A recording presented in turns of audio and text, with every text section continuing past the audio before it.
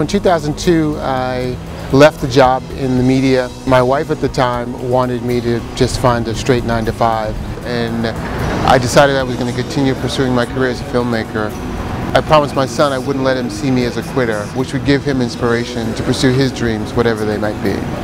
I think the promise to the future generations is universal, affordable health care.